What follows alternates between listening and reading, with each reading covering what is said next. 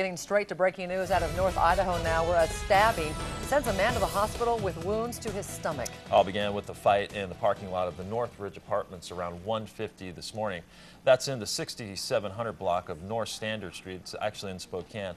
KXY4's Erik Loney is there live. And Erik, this is the third stabbing call in just the past 3 days. Yeah, 2 here in Spokane and 1 in Post Falls in just the past 3 nights. This one happened around 1:30, 1:45 tonight here in an apartment complex near Standard and Lyons. Spokane Police tell us 2 people were hurt. 1 victim was sort of slashed. The other victim was actually stabbed in his abdomen.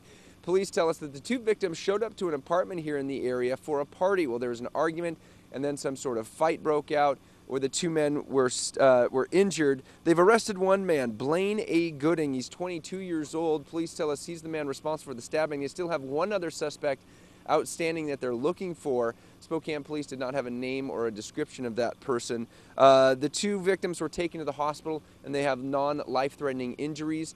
Gooding was taken to jail where he's been booked on first-degree assault charges. Reporting live in North Spokane, Erik Loney, KXY4 HD News.